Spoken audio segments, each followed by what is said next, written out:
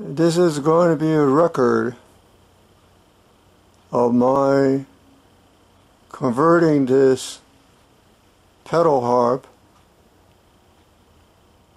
into a free-floating soundboard harp. And this is the beginning before I disassemble this thing, or rather I cut it apart.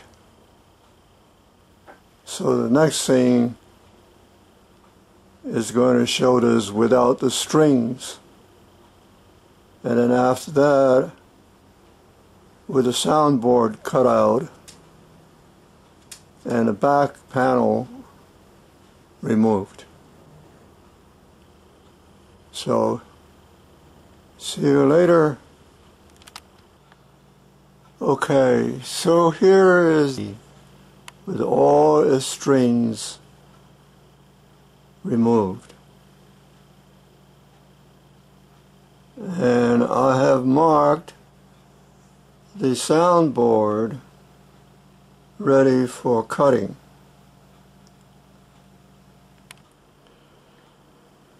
This is a view after I have removed the soundboard, so you can see it is empty.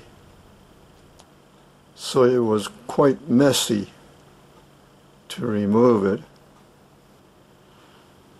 This is a view just before I make the final cut on the back to open a door so that I can install the relief spine.